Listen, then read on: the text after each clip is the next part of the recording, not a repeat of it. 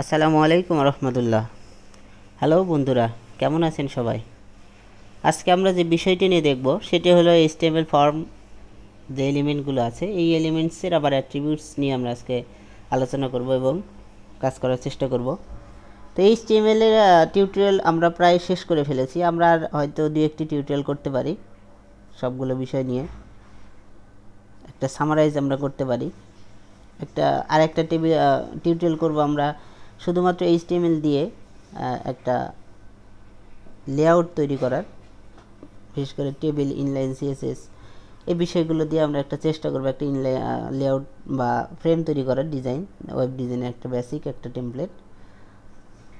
তো যাই হোক, আমরা আজকে যে বিষয়টি নিয়ে আলোচনা করব সেটি হলো এইচটিএমএল ফর্ম এলিমেন্টস।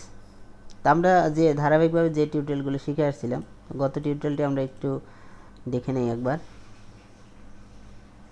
তো আমরা এই এইচটিএমএল এবং এইচটিএমএল ফর্ম এলিমেন্টসের এই যে বিষয়গুলো, এগুলো আমরা দেখেছিলাম। এখানে নাম্বারে এই বিষয়গুলো দেখেছি, ইউআরএল এর এটা দেখেছিলাম, মান্থ, ইয়ার, কালার, এরপরে রেঞ্জ, এই বিষয়গুলো আমরা দেখেছিলাম। তো যাই হোক, এই বিষয়গুলো আমরা দেখেছি, আজকে আর দেখব না। আমরা নতুন করে শুধুমাত্র টোটালি আমাদের এলিমেন্টসে যতগুলো অ্যাট্রিবিউটস ইউজ করা সম্ভব আমরা সেগুলো নিয়েই আলোচনা করার চেষ্টা করছি। তো খেয়াল করুন, আমরা এতগুলো রাখবো না, আমরা কমিয়ে ফেলছি এগুলো। শুধু আমরা উপর থেকে ইউজার নেম পাসওয়ার্ডের অপশনটা রাখছি, বাকিগুলো আমরা মুছে ফেলছি। এখানে ফর্ম ছিল, ফর্ম থাকবে, লক্ষ্য রাখুন। এইটা আমাদের ইনসার্ট, রিসেট এটাও দরকার নেই, রিসেট আমরা, আচ্ছা থাক, রিসেট আমরা দেখি কোনো কাজে ব্যবহার করা যায় কিনা। তো আমরা ভ্যালুটা রিমুভ করে দিচ্ছি, খেয়াল করুন। প্লেস হোল্ডারটাও রিমুভ করছি। একদম সিম্পলি দুইটা টেক্সট, একটা টেক্সট এবং একটা পাসওয়ার্ডের আমরা বক্স রাখলাম। তখন খেয়াল করুন, এটা রিক্রুট দেওয়ার কারণে আমাদের এইরকম একটা অপশন চলে আসছে। আচ্ছা, এখন যে বিষয়টা করব আমি, প্রথম যে অ্যাট্রিবিউটস নিয়ে আলোচনা করব, যদি আমরা এই অনেকবার ইউজ করেছি, এই যে টাইপ, ইনপুট এলিমেন্টে অবশ্যই আপনাকে টাইপ সম্পর্কে ধারণা রাখতে হবে। আপনি কোন টাইপের ইনপুট বা ইউজ করবেন সেইটা অনেকটাই ডিফাইন করে দেয় এই টাইপ। আপনি টাইপ দিয়ে টেক্সট দিলে এটা টেক্সট বক্স আসবে, রেডিও দিলে রেডিও বাটন আসবে, এরপরে চেক বক্স দিলে চেক বক্স বাটন আসবে, পাসওয়ার্ড দিলে পাসওয়ার্ড আসবে, সাবমিট দিলে সাবমিট আসবে। এই হলো বিষয়। তো আপনাদের আরেকটা বিষয় আমি জানাতে ভুলে গিয়েছিলাম, সেটা হলো যে এইখানে আপনারা যদি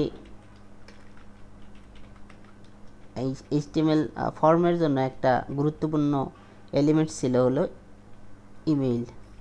তা এই ইউজারকে যদি আমরা বলি ইমেইল দেওয়ার জন্য, তো সে এইভাবে দিবে, ইনপুট টাইপ, আপনি এখানে নেম যা ইচ্ছা দিবেন, টাইপে ইমেইল দিতে হবে। আমি বিষয়টা একবার দেখছি, দেখে আমি শেষ করে দিব। খেয়াল করুন, এইখানে যদি কোনো টেক্সট দেই তাহলে এটা লক্ষ্য রাখুন, আমি এখানে দিয়ে দিচ্ছি কোনো টেক্সট, এটা লক্ষ্য রাখুন, এখানে বলতেছে please inter an email address. এটা কিন্তু একটা হিউজ একটা সুবিধা, যে আমাদেরকে আর ফিল্টারিং করতে হয় না, যে এটা ইমেল অনেক ক্ষেত্রে এটা ফিল্টারিং, মানে ফ্রন্ট এন্ডে আপনার এটা ফিল্টারিং করার দরকার হচ্ছে না। এরপরে আপনি ব্যাক এন্ডে যে পিএইচপি দিয়ে আপনি এটা ফিল্টারিং করতে পারেন, সেটা কোনো সমস্যা না। তো যাই হোক, এই যে বিষয়টা, এটা একটা ইমেল। এখন যদি আপনি এখানে ইমেল দেন, তবে এটা @ এখন কিন্তু আর এটা আপনার ভুল ধরবে না, ঠিক আছে? তো এই হলো বিষয়, ইমেলটা আমি ভুলে গিয়েছিলাম। তো যাই হোক, এরপরে যেটা বিষয় আমি অ্যাট্রিবিউটস নিয়ে আলোচনা করছি, ইনপুট টাইপ এর গেল। এরপরে আপনার যে গুরুত্বপূর্ণ বিষয় সেটা হলো নেম। এই নেম ধরে কিন্তু আপনার অবশ্যই ডাটাবেজে ডাটা ইনসার্ট হবে। সো আপনি নামের প্রতি খেয়াল রাখতে হবে, এখানে যে নেম দিবেন এবং পিএইচপিতে যে সেম নেম আপনাকে ইউজ করতে হবে। যখন আপনি ডাটা একটা ভেরিয়েবল তৈরি করবেন এবং সেটা পোস্ট মেথড অথবা গেট মেথড যেটাই নেবেন, সেটাকে আপনার এই নামটা সেম রাখতে হবে। এরপরে যেটা হবে সেটা হলো আইডি। আমরা রিকুইড নিয়ে পরে কথা বলছি, রিকুইড সম্পর্কে আপনাদের অলরেডি ধারণা হয়ে গেছে। আইডি যখন আপনি একটা এইখান থেকে কোনো ডাটা বা এই ডাটা এই ইনপুট ফিল্ডকে অ্যাক্সেস করতে চাইবেন, তখন আপনি আইডি ধরে জাভাস্ক্রিপ্টের সাথে জাভাস্ক্রিপ্ট দিয়ে আইডি ধরে আপনি এটা কি করতে পারবেন, এইটাকে অ্যাক্সেস করতে পারবেন, এর ভ্যালু চেঞ্জ করতে পারবেন, কালার চেঞ্জ করতে পারবেন, সব কিছু এভরিথিং আপনি এটা আইডি ধরে করতে পারবেন। যদিও আপনি নেম ধরেও ক্লাস বা ডট দিয়ে আপনি ইউজ করতে পারবেন, তারপরেও ম্যাক্সিমাম সময় আমরা আইডিটা রাখি হলো জাভাস্ক্রিপ্টের জন্য এবং নেমটা রাখি পিএইচপির জন্য, পিএইচপির সাথে সুবিধা হয়। তারপরে নেম একই হলেও কোনো সমস্যা নেই। আমি সচরাচর সবসময় দুটো নেম একসাথেই রাখি যাতে ব্যবহার করতে বা চিনতে আমার সুবিধা হয়। এরপরে যে বিষয়টা আমরা করব সেটি হলো ভ্যালু। ভ্যালু মিনস হলো আপনি এইখানে বাই ডিফল্ট কোনো ভ্যালু দিবেন কি না। যেমন এখানে যদি আমি ABC যাই দেই না কেন, এইটা কিন্তু এখানে দেখাবে, লক্ষ্য রাখুন এই যে এটা, ঠিক আছে। তো এই বিষয়টা কিন্তু ডিফল্ট, আপনি যত এটা রিসেট দেন না কেন এটা কিন্তু এখান থেকে মুছে যাবে না। অথচ আপনি যদি পাসওয়ার্ড দেন, ইমেল যদি দেন, এখানে রিসেট করলে এই দুটো চলে যাবে। তো এইটা হলো ডিফল্ট ভ্যালু। যদি আপনি বাই ডিফল্ট কোনো ভ্যালু দিতে চান তবে এইখান থেকে আপনি এইভাবে দিতে পারেন, ঠিক আছে। এর একটা বিষয়। আচ্ছা, এরপরে আমরা অটো ফোকাস নিয়ে একটা আলোচনা করব। অটো ফোকাসটা খুবই গুরুত্বপূর্ণ একটা বিষয়, অনেক সময় আপনার দরকার হবে অটো ফোকাস। তার মানে হলো পেজ আপনার যখনই রিফ্রেশ হবে তখনই আপনার কার্সরটা কোথায় থাকবে, এই যে লক্ষ্য রাখুন এইখানে কিন্তু কার্সরটা আমরা এইটাতে ইউজার নেমে কী করেছি, অটো ফোকাস দিয়েছি। তো এইটাকে যদি আমরা ইমেইলে দিয়ে দেই তাহলে কি হবে দেখুন, লক্ষ্য রাখুন আমাদের কার্সরটা কোথায় আছে, এখানে আছে, ঠিক আছে, এই ইমেইলে আছে। আচ্ছা, এইটা এরপরে আরও যে বিষয়টা আর দেখব, তবে এইটা অবশ্যই আপনারা বুঝতে পেরেছেন অটো ফোকাসের বিষয়টা আমরা ইউজার নেমেই রাখছি। এরপরে আরেকটা বিষয় হলো ডিসঅ্যাবল অথবা read only. Read only means হলো আপনি শুধু পড়তে পারবেন বাট কোনো কিছু করতে পারবেন না। এখানে লক্ষ্য রাখুন আমি লিখতে পারছি না, বাট এখানে আমি লিখতে পারছি, এখানেও লিখতে পারছি, কিন্তু ইউজার নেমে আমি যাই আর কোথাও কোনো কিছু লিখতে পারছি না। এটাকে বলা হয় রিড অনলি মোড। আপনি শুধুমাত্র যদি ইউজার যদি দেখতে পায় যে হ্যাঁ এটা শুধু থাকবে বাট এর মাধ্যমে কোনো সে ডাটা পাস করতে পারবে না, তখন আপনি এটা রিড অনলি দিয়ে দিতে পারেন। আরেকটা আছে ডিসঅ্যাবল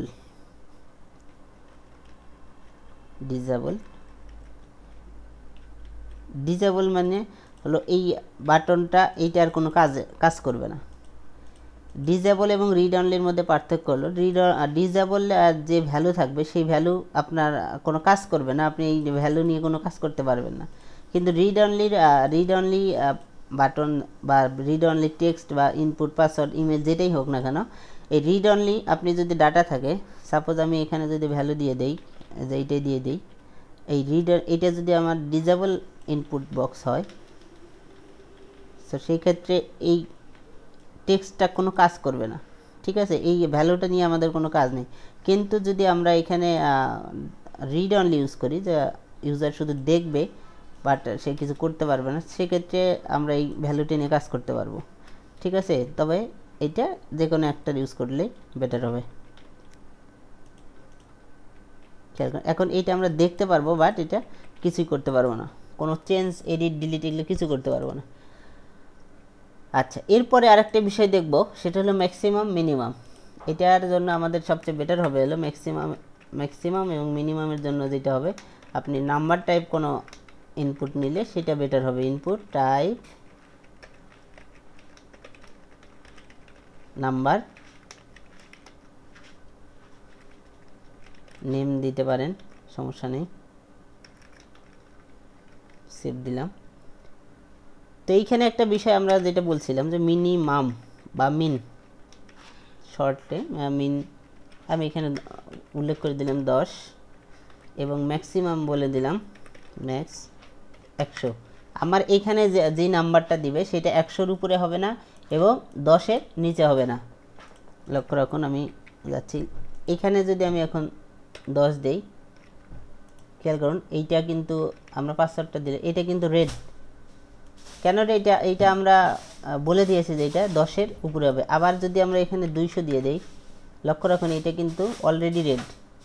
আমরা এই যে এখানে দেওয়া আছে please select a value that is no more than 100 বা 100।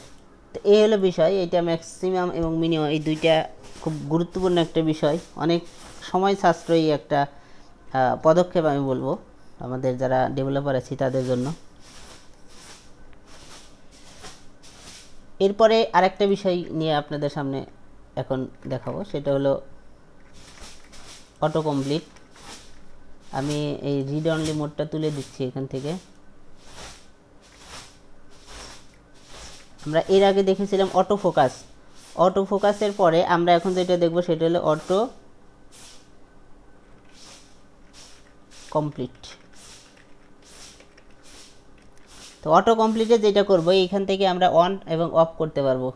বিষয়টা আপনাদের বোঝানোর জন্য খেয়াল রাখুন, আমি এই ভ্যালুটাও রিমুভ করে দিচ্ছি। এখানে ভ্যালু দেওয়া আছে আমার, এটা আমি ভ্যালুটা রিমুভ করে দিচ্ছি।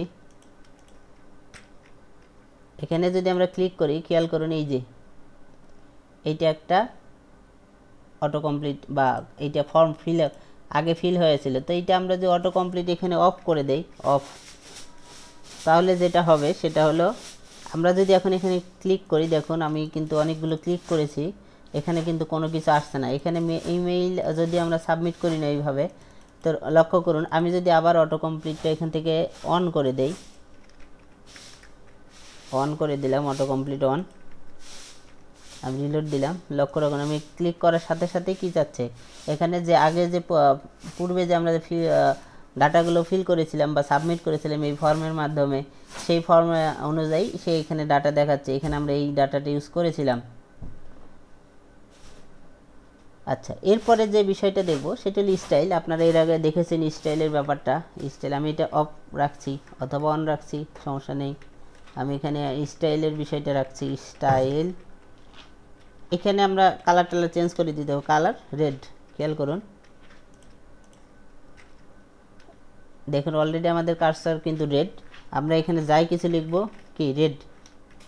সেই বিষয়টা আপনারা বুঝেছেন, আপনারা এটা এর আগে দেখেছেন। স্টাইল এবং কালার নিয়েও আমরা কাজ করেছি। ব্যাকগ্রাউন্ড যদি আপনারা চেঞ্জ করতে চান তাহলে এখান থেকে ব্যাকগ্রাউন্ড যদি গ্রিন ইউজ করি, সেভ,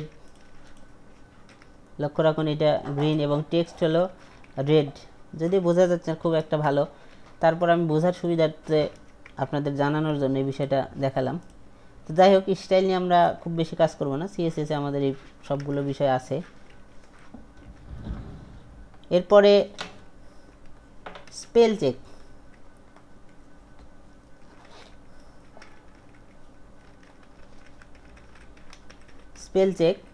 এই স্পেল চেক মানে হলো আপনার বানান ভুল না ঠিক, এই বিষয়গুলো মেবি অন অফ ব্যাপার আছে এখানে। আমরা যদি অন লিখি, আমি এটা যদিও কখনো ইউজ করি নাই,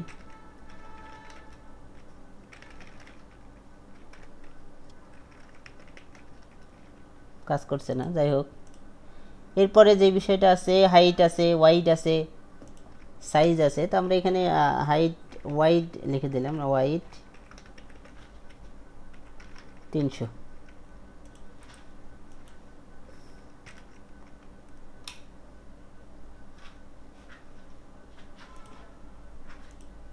WIDTH। এরপরে হাইট থাকবে, যদি এই বিষয়গুলো আমরা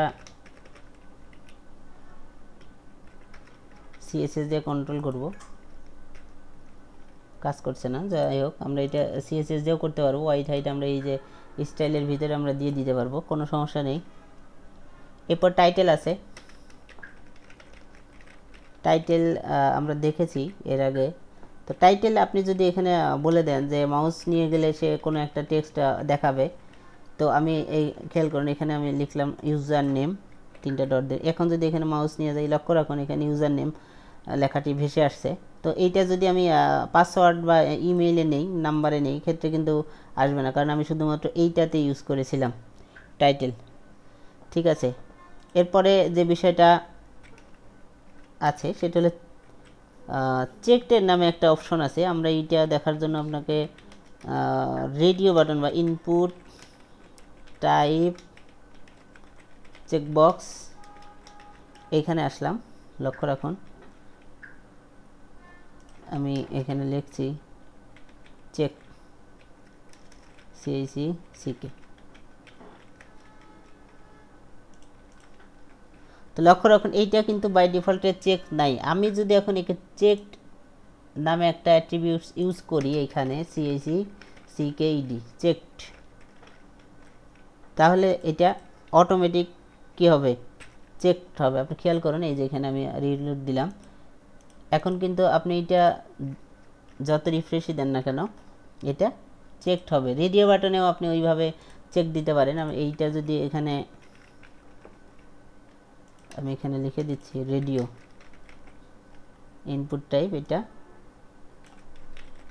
রেডিও, সেই সাথে এটা চেকড। খেয়াল করুন এটা কিন্তু অলরেডি চেকড এবং এইটাও চেকড। ঠিক আছে, এই হলো বিষয়। এরপরে রিড অনলি আরেকটা বিষয় হলো ক্লাস। আমরা ক্লাসের বিষয়টা জানি, যেমন আপনাদের সিম্পলি একটা উদাহরণ দিচ্ছি। আমি এখানে একটা স্টাইল নিচ্ছি, তো আমি একটা ক্লাস ইউজ করছি ডেমো। তো ডেমোতে আমি এখানে শুধুমাত্র কালার বলে দিচ্ছি রেড। এইটা এখন একটা ক্লাস ইউজ হয়ে গেল, ক্লাস আমরা কেবল ডিক্লেয়ার করলাম। এইটাকে আমরা যদি এই ইউজার নেমে শুধুমাত্র একটা ক্লাসের আন্ডারে ক্লাস, যদি আমাদের এটা সিএসএস ক্লাসে আছে, সিএসএস যখন আমরা দেখব ডেমো, লক্ষ্য রাখুন এটা ডেমো, আর এখানে দিয়েছি রাখছি হলো ডট ডেমো। তো এই ডেমোর নেমটা এটা একটা ক্লাস হয়ে গেল। আমরা যদি এটা হ্যাশ ইউজ করতাম তবে এটা আইডি ধরে কাজ করতে হতো। আমরা একটু রিফ্রেশ দিচ্ছি, লক্ষ্য রাখুন এটা অলরেডি কি কালার। তো এইটা হলো বলা হয় হলো ক্লাস এইভাবে ইউজ করা হয় অ্যাট্রিবিউটটা। তো যাই হোক, আমরা বিশ্বাস আপনারা বুঝতে পেরেছেন। যদি বুঝতে কোনো ধরনের সমস্যা হয় তবে আমাকে কমেন্টস বক্সে জানাবেন, আর যদি মেইল করতে চান তবে মেইল দেওয়া আছে, আপনারা মেইল করতে পারবেন। তো আজকে এই পর্যন্তই, আল্লাহ হাফেজ, পরে দেখা হবে। আমরা আশা করছি এইচটিএমএল ক্লাস খুব শীঘ্রই শেষ করে দেব, আর ম্যাক্সিমাম হয়তো 2টা ক্লাস হবে। এরপরে একটা ছোট্ট একটা প্রজেক্ট করে শেষ করে দেবেন ইনশাআল্লাহ তাআলা। তো আজকে সবাইকে বিদায় জানাচ্ছি। আসসালামু আলাইকুম ওয়া রাহমাতুল্লাহ।